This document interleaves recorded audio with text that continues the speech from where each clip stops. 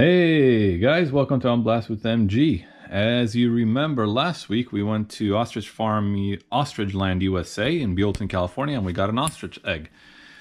And we showed you how to drill it right there and how to get your egg out of there. We made a nice omelet, but now we have this really cool ostrich egg that we could use for something even better.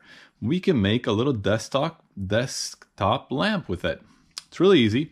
So you already pre-drilled it. The bottom, larger hole, that's where you had the egg come out, and then the top, a little hole to let some of the air out. And you go to Amazon, you buy this little guy, and I'll put a link to it and a picture of it. It's basically an LED base with some adjustments on and off, different colors. And it's got a little indentation here where you could put your egg in. So really easy, just stick the egg on there just like that.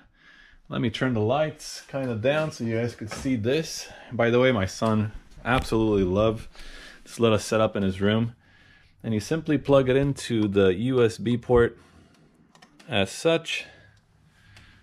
And then you got your little control here. And let's turn this guy on. Voila! And you got yourself a little ostrich egg desk lamp or ornament or display piece. You could change the colors, you could change the brightness.